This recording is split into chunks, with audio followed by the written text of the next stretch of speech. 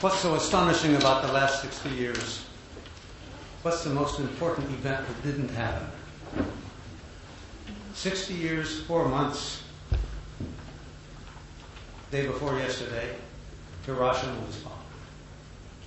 60 years, 4 months ago tomorrow, Nagasaki was bombed. There has been no use of nuclear weapons in anger, in warfare, in over 60 years.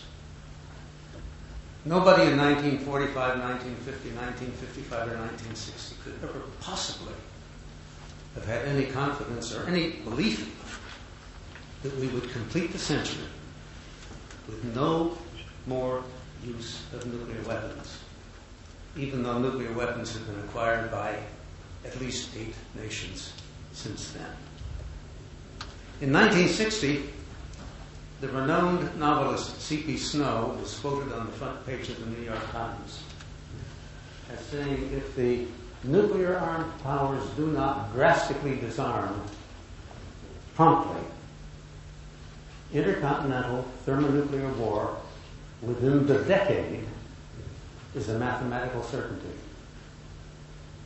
Well, that decade has been compounded 4.5 times. And no nuclear war. Is this a matter of good luck? Was it inevitable?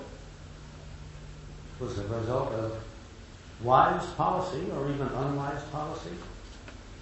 How did it happen that we got through 60 years and no nuclear weapons used?